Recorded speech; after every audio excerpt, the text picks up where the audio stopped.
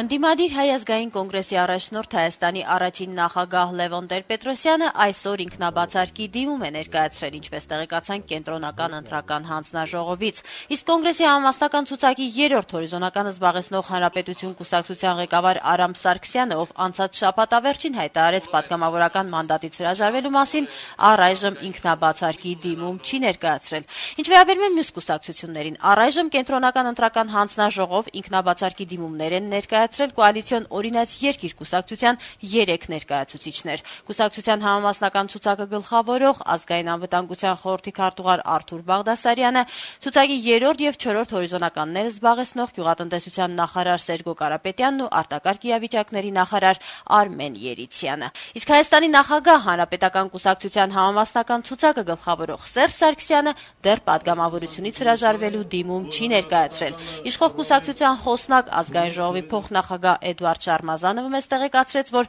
վաղն է նշանակված կուսակցության գործադիրի նիստը։ Այն պետք է վարի Սերժ Սարգսյանը եւ պետք է քննարկվեն հետընտրական իրավիճակին վերաբերող խնդիրներ։ Շարմազանովը չհերքեց, որ Հանրապետականի ցուցակով ընտրված պատգամավորներից ավելի քան 6 տասնյակը ինքնաբացարկ կհայտնեն։ Հանրապետականի ցուցակը երբ որ ընդգրկվել է 253 հոգին, ի սկզբանե նպատակը չի եղել բոլորը գնան պարլամենտ, որովհետև համամասնական ցուցակները դա քաղաքական թիմի ներկայություն է։ Եվ բնականաբար այդ թիմից կլինեն մարդիկ, ովքեր որ կաշխատեն գործադիրում, տեղական ինքնակառավարման մարմիններում, այնտեղ կան համայնքապետեր, կան մարզպետներ, կան կառավարության ներկայացուցիչներ։ Կոալիցիոն կառավարություն ձևավորելու շուրջ իշխող մյուս ուժերի հետ բանակցություններին վերաբերող հարցին Շարմազանովը կոռեկտ չհամարեց պատասխանել, քանի դեռ իրենց կուսակցությունում այդ հարցը պաշտոնապես չի քննարկվել։ Ինչ վերաբերում է Բարգավաճ Հայաստան կուսակցությանը, որի համամասնական ցուցակում ընդգրկվածներից 2 տասնյակը անցած շաբաթավերջին ինքնաբացարկի դիմումներ ներկայացրեցին կուսակցություն, Էդուարդ Շարմազանովը դժվարացավ ասել, թե արդյոք դա ապագա կառավարությունում տեղ զբաղեցնելու միտումով է արվել։ Փաստային է, որ նրանց մոտ եղել է տարաձայնություն, տարբեր կարծիքներ են եղել, առ այսօր էլ կան։ Այսինքն կան մարդիկ, ովքեր որ լռում են, կան մարդիկ, ովքեր որ ընդդեմ են հանդես գալիս կոալիցիաներին։ Հիմա եթե Բարգավաճ Հայաստանի հետ եթե կոալիցիա կազմվի, ապա պիտի կազմվի այն պայմանով, որ Բարգավաճ Հայաստանը պաշտպանի Սերժ Սարգսյանի թեկնածուի 2000։ Այս հետներով հարցերին չեն պատասխանում, Բարգավաճ Հայաստանը արդեն իսկ հայտարարել է, որ Բարգավաճը արդեն իսկ հայտարարել է եւ գրավոր, որ պաշտպանելու է գործող նախագահան 2013-ին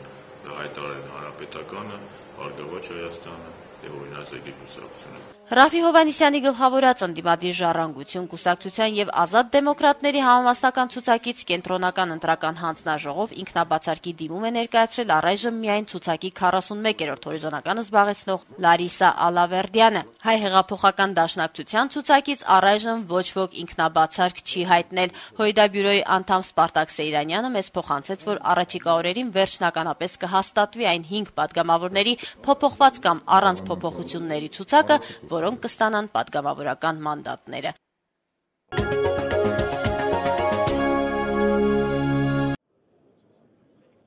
Բարգավաճ Հայաստան կուսակցության անդամ Նաիրա Զոհրաբյանը հանդես է եկել հայտարարությամբ, որտեղ ըստ էության չի բացառում Հանրապետական կուսակցության հետ կառավարության ձևավորման հնարավորությունը։ Նշելով, որ կոալիցիա կազմելը Բարգավաճ Հայաստանի համար ինքնանպատակ չէ, Նաիրա Զոհրաբյանը միևնույն ժամանակ ընդգծում է. մի քանի նախարար ավել կամ պակաս ունենալը կամ չունենալը ԲՀԿ-ի համար որևէ նշանակություն չունի։ Մեր խնդիրը ավելի գլոբալ է, այնպիսի կառավարության ձևավորումը, լինի դա կոալիցիոն թե ոչ, որը օր առաջ ձեռնամուխ կլինի երկրի առջև ծառացած լրջագույն մարտահրավերների լուծմանը, ժողովրդի սոցիալական վիճակի բարելավմանը, երկրում բիզնես միջավայրի տնտեսական մթնոլորտի փոփոխմանը, ասված է հայտարարության մեջ։ Այսպիսով Նաիրա Զոհրաբյանը մանրամասնում է, թե ինչպիսի կառավարություն է ԲՀԿ-ն ցանկանում ձևավորել, սակայն ուշագրավ է, որ միևնույն ժամանակ նա նշում է, թե իրենք այնպիսի քայլեր չեն անի, որոնք կազդեն ԲՀԿ-ի հանդեպ ժողովրդի ունեցած վստահության վրա։ Իդեպ Բարգավաճ Հայաստան կուսակցության համամասնական ցուցակով պատգամավոր դարձած Մայակ Հովհաննիսյանն այսօր մեծ ձրույթում տեղեկացրեց, որ երեկ ինքը հանդիպել է ԲՀԿ ղեկավար Գագիկ Ծառուկյանին եւ նրա հետ քննարկել նաեւ Հանրապետականի հետ կառավարություն կազմելու հարցը։ Գիտեք, Գագիկ Ծառուկյանը այս հարցում շատ ասեմ ժողովրդավար է եւ հակված է բոլորի կարծիքները ուշադիր լսել։ Եվ այդ իսկ պատճառով մշտական շփումների մեջ է իր թիմակիցների հետ։ Դեռևս պարզ չի, դեռևս այս հարցերի վերաբերյալ չի արտահայտվել հանրապետության նախագահ։ Գնդակը, ինչպես ասում են, Սերժ Սարգսյանի դաշտում է։ Սերժ Սարգսյանը ամիսներ անց մտադիր է մասնակցել նախագահական ընտրություններին եւ խնդիր ունի հաջող հանդես գալ նախագահական ընտրություններին, ուստի եւ այսօր լինելով Հանրապետական կուսակցության նախագահ, կուսակցություն, որը ունի վերահսկիչ փաթեթ ազգային ժողովում, մանդատների վերահսկիչ փաթեթ, պետք է որ, քանի որ գնդակը կրկնում եմ իր դաշտում է, պետք է որ այս հարցերի վերաբերյալ իր մոտեցումները ներկայացնի հանրությանը։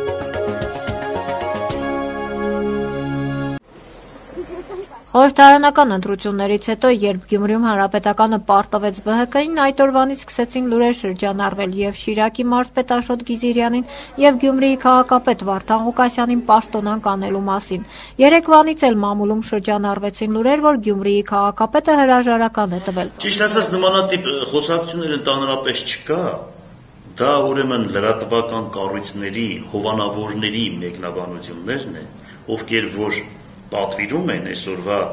լրատվական կառույցների թիկունքում, ովքեր որ կակնած են, այն բացարկումները, որ այս երկիրը խառնում են, դրանց մեկնաբանություններն են, թե չէ նմանատիպ ոչ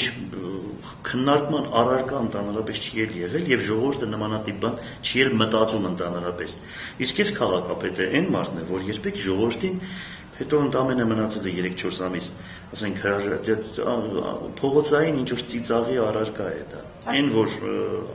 այրոնոտ ձեռքեր, դավադիր ապրելակերպ, սատանայական, ասենք, պաշտամունք, այն նմանատիպ, ինչ որ մի քանի հոգի նստել մտածել են ու ամբողջ լրատվական կառույցները խառնել են իրար։ Դա абսուրդ է, քննարկման առարկա չէ։ Հետո ես այնպեսի մարդ եմ, իմ ժողովրդին երբեք հուսախաբ չեմ արել, իմ հետևից հսկայական զանգված կա։ Եթե ես պետք է ճանապարհի կեսին լքեմ ու փախնեմ, չեն ասի Բա քեզ ընտրեցինք, ինչի մեզ թողեցիր գնացիր։ Ինձ այդ հարցը տվել են 96 թվականին, 2000-ական թվականներին եւ 2007 թվականին, երբ որ խփվեցի։ Ես այն ժամանակ հրաժարական չեմ տվել։ Ես կարող է հրաժարական տամ, ես ընդհանրապես պայքարից փախնող չեմ։ Ինձ համար այնքան հետաքրքիր է պայքարի մեջ մտնել։ Սովորական կյանքով որ ապրում եմ, դա ինչ որ լավ չի ստացվում ինձ մոտ։ Դժվար չի լինի առաջիկայում այս դեմոկրատությունները դիմել։ Շատ հեշտ։ Նախ ինձ համար ատորը պաշտամունք չի։ Սա իմ հորս ատորը չի, ոչ է որևիցե մեկի հոր ատորն է։ Ձայն բազմած ձայն Աստծո։ Ինչ որ արել եմ, ժողովրդի աչքի առջև է։ Ինչ որ կատարել եմ ու կատարելու եմ, ժողովրդի աչքի առջև է։ Եթե շատ ձայներ էլ չհավաքեմ, շատ ձայներ, ասենք հաղթեմ 1000 կամ 2000 կամ 3000 ձայների տարբերությամբ, կամ 4000 ձայների տարբերությամբ ես նոր հրաժարական կտամ։ Որովհետև ես չեմ տեսնում այն թեկնածուին, որ ասենք այնքան բան է արել այս քաղաքի համար, այնքան կյանք է դրել ոնց որ ես եւ այդ ժողովուրդն էլ ես գիտեմ, որ երախտամոռ չէ։ Ընտրությունները խորհրդարանական, այսպես ասած, անցան եւ պարզ են նաեւ պաշտոնապես հրապարակվել քվեարկության արդյունքները եւ ըստ էության Շիրակի մարզում հանրապետականը 46% քվե հավաքեց, այնուամենայնիվ Գյումրիում, այսպես ասած, հանրապետականը պարտվեց։ Կա, ասենք, մի բաժակ ջուր եւ կա, ասենք, մի ցիստերն ջուր։ Ցիստերնը կգա, այդ բաժակը կտանի։ Եվ նմանատիպ ձևով է հանրապետականը պարտվել եւ հետո սա ճիշտ ասած ի խորոց սրտը չի եղել ժողովրդի մեջ, ժողովուրդը խելակարված չի բարգավաճից կամ որևիցե բան։ Ժողովուրդը հələ շատ ակնկալիքներ ունի այն հաղթանակած կուսակցությունից, որ այս քաղաքի համար հաղթանակել ու շատ խոստումներ է տվել։ Հիմա մենք սպասելու ենք, թե ինքը իրանք ինչ են անելու։ Իրանք ինչ են անելու, կամ ինչ են արել, որ բան չէին արել, ճիշտ ասած։ Հիմա ինչ են անելու։ Հետո գյումրեցի ժողովուրդը այսպես իրենց խառնվածքով ընդդիմություն են։ Երբ որ նայում ես 20-ական թվականի հեղափոխությունը, որ այստեղից է եղել խորհրդային միության եւ ընդհանուր առմամբ նմանատիպ է լենինականը։ Երբ որ ասենք երեք կուսակցություններ էլ, որ դիմություն էին, չէ, դիմություն էին, մեկը ընդունեց ընդդիմական կեցվածք, ժողովուրդը հավանական է լավ չհասկացավ, ժողովուրդը խաբվեց, իհարկե Գյումրիի ժողովուրդը խաբվեց, որովհետև իր համար բնակարան կառուցող կուսակցությունը, կտուրներ կառուցող, փողոցներ կառուցող, աշխատատեղեր ստեղծող կուսակցությունը, ուրեմն եթե երկրորդ տեղ է ընկել, ուրեմն ժողովուրդը խաբվեց, ճարբիկ էր այն մյուսը, որ ասենք մամոնայով խաբեց, ճիշտ ասած, էլ ուրիշ բան չէ, իրանք է գիտեն, որ իրենց հարկանքը չի գրել, իրենց ապրածը չի հաղթել, իրենց կատարածը չի հաղթել, մամոնան է հաղթել, եւ ես զարմանում եմ, որ դրանք այդքան կապիտալում են։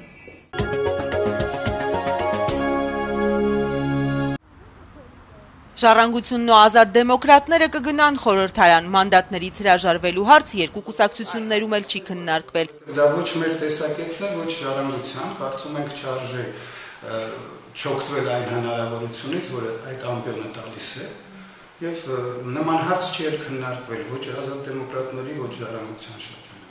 Երկու կուսակցությունները, ժառանգությունն ու ազատ դեմոկրատները խորհրդարանում 5 տեղ կունենան, ցուցակի անցողիկ տեղերում 3 ժառանգականներ են հայտնվել՝ Ռաֆի Հովհաննիսյանը, Զարուհի Փոստանջյանը, Ռուբեն Հակոբյանը։ Լուրեր են պտտվում, որ կուսակցությունում դժգոհ են պատգամավորական տեղերի փոքր թվից։ Խոսվում է նաև ինքնաբացարկների հնարավորության մասին։ Առաջին 5 հոգին անցել են ազգային ժողով ըստ ընտրությունների արդյունքների։ Հիմա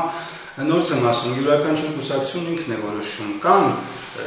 կարծիքներ նորից սոցիալական ցանցերում, ժառանգության կուսակցության որոշ անդամներ ափսոսում են, որ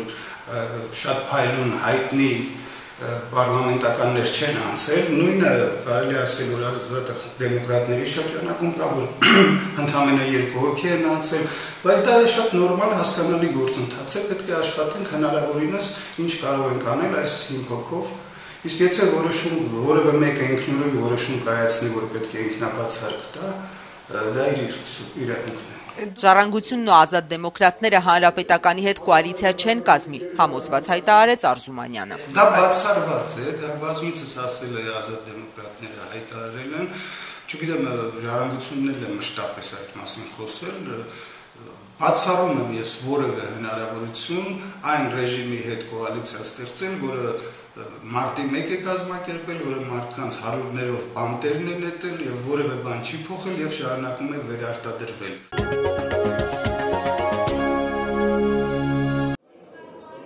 Մեծամասնական ընտրակարգով պատգամավորության 4 թեկնածու է դիմել սահմանադրական դատարան, վիճարկելով ընտրությունների արդյունքները։ Սահմանադրական դատարան դիմողներին ընտրությունների ժամանակ սատարել է Հայ ազգային կոնգրեսը։ Սահմանադրական դատարան են դիմել թիվ 9 ընտրատարածքում ընտրապայքարի մեջ մտած Հայ ազգային կոնգրեսի համակարգող Լեւոն Զուրաբյանը, թիվ 37 ընտրատարածքից Սամվել Հարությունյանը, 7-րդ ընտրատարածքից Նիկոլ Փաշինյանը եւ 3-րդ ընտրատարածքից Մանուել Գասպարյանը։ Մանուել Գասպարյանը դատարանից պահանջել է այս ընտրատարածքում մեծամասնական ընտրակարգով անցկացված ընտրությունները ճանաչել չկայացած։ Ընտրական օրենսգրքի 66-րդ հոդվածի 5-րդ մասը իմպերատիվ ձևով պարտադիր որպես նշում է, որ պետք է լինի հատուկ նյութ, որը պետք է պահպանվի 12 ժամ, հա։ Հանձնաժողովը ով է որ որոշի, հասկանում եք, ով է որ որոշի օրենսդրի կողմից որոշած կետը խախտի եւ որոշի թե սովորական թանակ է դնում, սովորական թանակով եռանկյունաձև կնիկ է դնում, հասկանում եք խնդիրը ինչու՞ն է, կապ չունի ինչ կլինի ընտրության արդյունքը,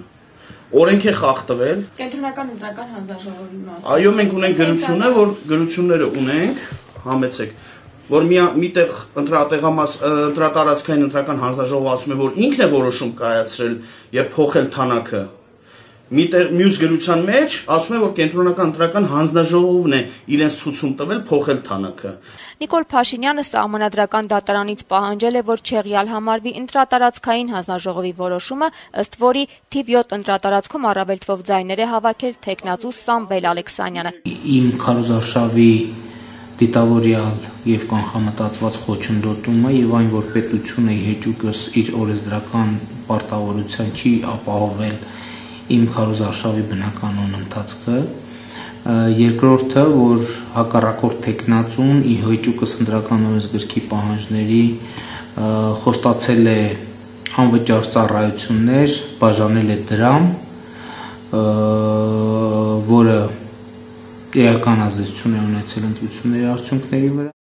Vi presento le canzoni nazionali armene, canto io. Mi accompagnano strumenti nazionali. Դուդուկ։ Սամվել Սեյրանյանն ամեն առավոտ Երևանից Գառնի է մեկնում իր երգացանկով ձայնասկավառակներ վաճառելու համար։ Թե որքան հաջողված են երգերն ու ձայնագրությունները Գառնու տաճար եկած զբոսաշրջիկները չեն քննարկում։ Կարևորն այն է, որ սկավառակը գնելու առաջարկը յուրաքանչյուր զբոսաշրջիկի արվում է հենց իր լեզվով։ Եվ իրանք շատ լավ են զգում իրենց եւ իմ CD-ները գնում են։ Այսինքն քանի լեզու գիտեք։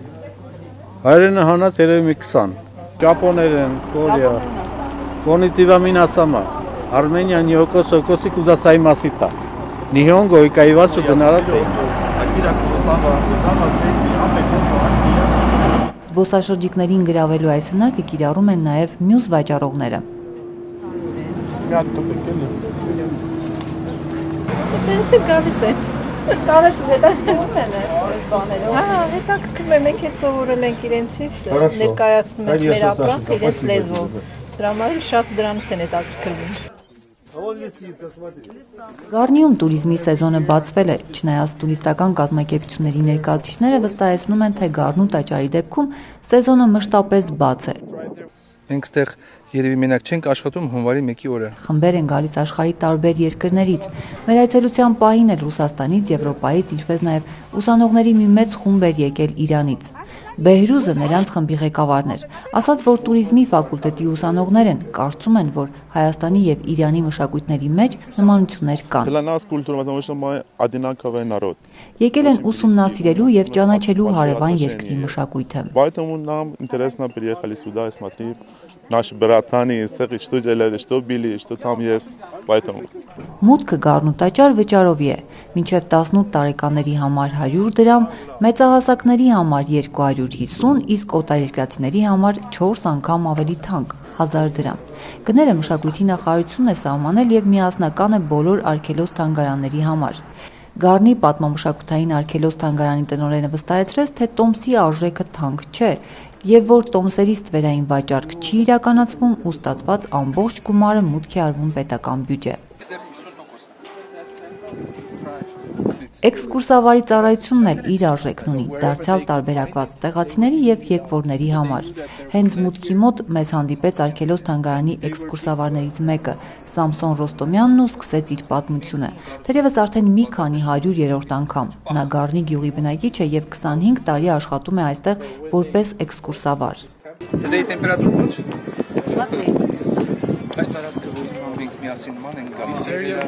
Արդեն մի քանի 100-րդ անգամ նույն հպարտությամբ պատմում է տաճարի տարածքում առկա բազալտե քարերի պատմությունն ու ուզում հավատացնել, թե բազալտը հրաշքի է վերածվում միայն հայերի ձեռքին։ Ամերիկացի Կամիլայի հարցին, թե ավելի քան 4000-ամյա պատմություն ունեցող շինությունը արդյոք վտանգավոր չէ, էքսկուրսավար Սամսոնը համոզմունքով ասում է։ 5000 տարի հետո հանդիպենք իրար, տաճարը ինձ կանգնի։ Հետո տեղափոխվում ենք Թագուհիների բաղնիքի տարածք եւ օտարերկրյա այցելուն ծանոթանում է, թե մոտ 2000 տարի առաջ ինչպես եւ որտեղ են լողացել թագուհիները։ Իսկ վերջում անպայման մի լուսանկար այցելուին, թե տեսեք Գառնիի ֆոնին ինչպիսի հրաշալի լուսանկարներ են լինում։ Մարդիկ, ովքեր ապրել են այստեղ մեր թվարկությունից առաջ 3-րդ դարում, պետք է որ շատ երջանիկ լինեին ունենալով նման հայրենիք։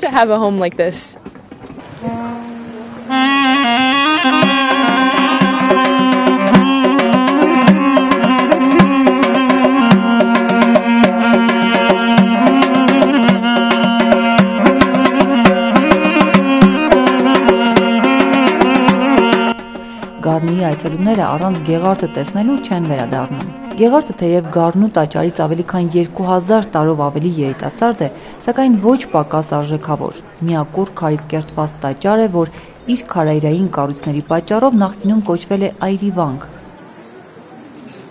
Գեղարդի վանքը միջնադարյան Հայաստանի հոգևոր եւ մշակութային նշանակալից կենտրոններից է, ուր բացի պաշտամունքային կառույցներից գոյություն են ունեցել նաեւ դպրանոց, գրադարան, գրչատուն, բազմաթիվ ժայռափոշ խուցեր վանականների բնակության համար։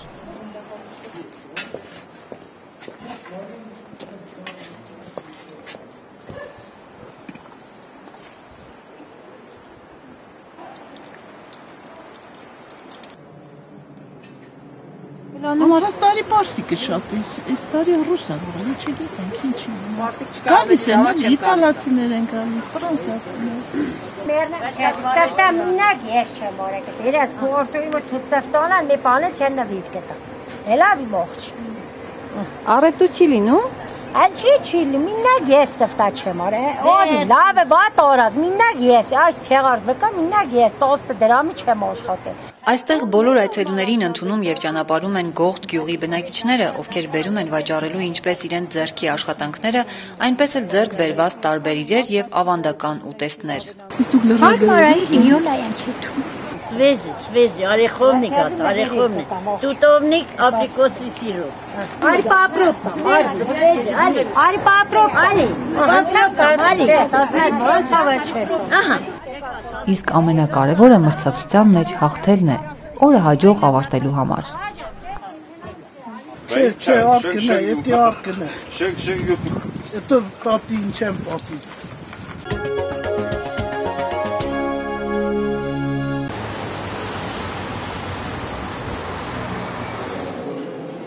Հայ գրատպության 501-ի շրջանակներում Հայաստանի ազգային գրադարանի թամանյանական մասնաշենքում տեղի ունեցավ հայ հնատիպ գիրք Ամստերդամում խորագրով գրքերի ցուցադրություն, որը տևեց ընդամենը 2 ժամ։ Այն կազմակերպել է Հայաստանի ազգային գրադարանի հնատիպ, հազվագյուտ եւ արխիվային գրականության բաժինը։ Տպագրվել է Ամստերդամում Ցուցադրված էր նաև առաջին հայ տպագիր քարտեզը, որը տպագրել է Ղուկաս Վանանդեցին, Վանանդեցիների տպարանում 1695 թվականին։ Տեսեք, կազմակերպված միջոցառումները դեռևս այդքան լայն շրջանակով չէր այս միջոցառումը, բայց ամեն դեպքում զգում ես, որ երիտասարդների հետաքրքրությունը կա գրքի նկատմամբ։ Այն ընթերցասրահներում դա արդեն բացահայտ երևում է։ Իսկ ինչ խնդիրներ ունի այժմ ոլորտը։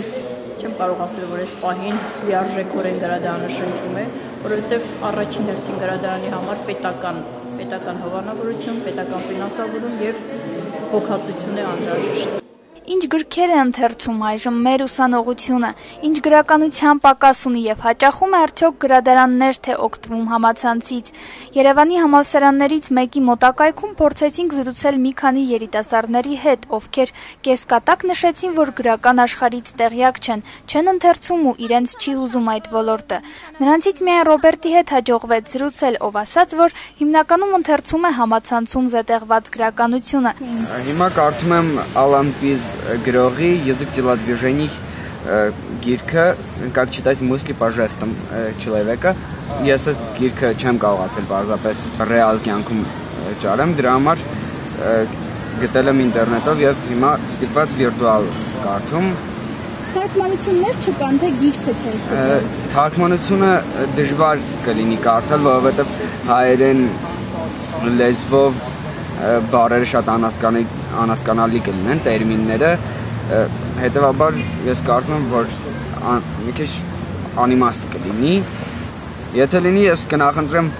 հայ գրողին, բայց չկա։ Հայերեն գրականության պակասն է, իմ մասնագիտության առումով ես ավելի շատ անգլերեն նյութեր եմ գտնում։ Մարդիկ կան, որ այդ լեզվի խնդիր իրանց մոտ կա, դրա համար մի քիչ դժվար է, էլի։ Անգլերենով եթե թերանում եմ, չեմ կարողանում նորմալ գրականություն գտնեմ, դրա համար ավելի լավ կլներ որոշ թարգմանություններ լինեին մասնագիտական այդ առումով։ Երիտասարդությունը ավելի շատ ընտրում է ինտերնետը, այդ համակարգիչը, դրա համար ինձ թվում է այդքան շատ չեն զբաղվում գիրք կարդալով։